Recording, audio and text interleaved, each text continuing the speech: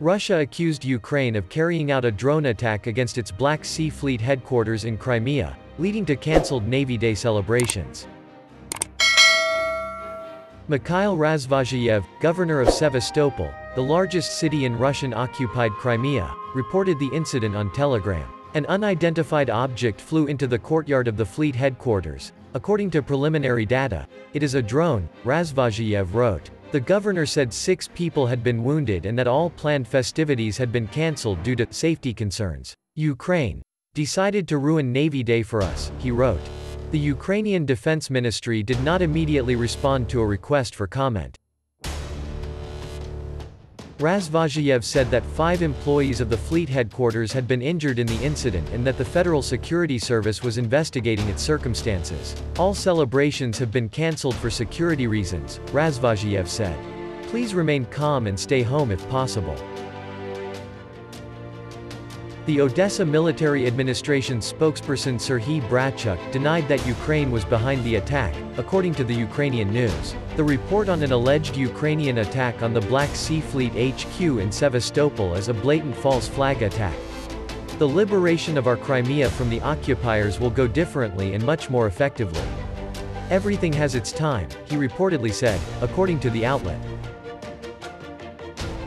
Without confirming whether Ukraine was behind the Sevastopol attack, a spokesperson for Ukraine's Southern Command, Natalia Gumenyuk, said that Ukraine was targeting Russian military facilities inside Ukraine to liberate our occupied territories. Our targets are exclusively the military facilities of the Russian Federation. We do not strike on the territory of the Russian Federation. Crimea is Ukraine, she said. The Sevastopol governor posted several images of the scene of the alleged attack, which showed a building entrance with blood smeared on the steps along with fragments of broken glass. Ukraine has recently conducted several attacks on Russia's Black Sea Fleet in recent months. Previously, Ukraine has claimed responsibility for sinking the Russian warship Moskva and reportedly launched missile strikes against 3 gas platforms in the Black Sea that Russia had converted into small garrisons. Navy Day is an annual national holiday in Russia to honor its navy. Russian President Vladimir Putin led Navy Day celebrations in St. Petersburg, attending a parade and giving a short speech, Reuters reported. He also signed a new 55-page naval doctrine outlining Russia's naval ambitions. The Russian president said the main threat to Russia is the strategic policy of the USA to dominate the world's oceans, per Reuters. A senior official in Russian annexed Crimea accused Ukraine on Sunday of carrying out a drone attack ahead of planned celebrations to mark Navy Day, injuring 5 and forcing the cancellation of festivities. The accusation comes hours before Russian President Vladimir Putin is due to oversee Navy Day celebrations in his hometown of St. Petersburg and approve Russia's naval doctrine as Moscow presses on with its military intervention in Ukraine.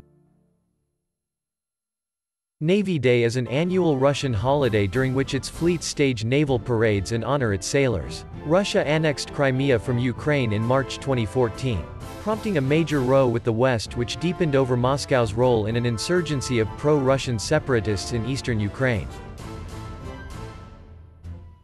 Thank you very much for watching. We hope you enjoyed this episode. Don't forget to hit the like and subscribe button so you can be alerted to our next video. We'll see you again soon on Warzone.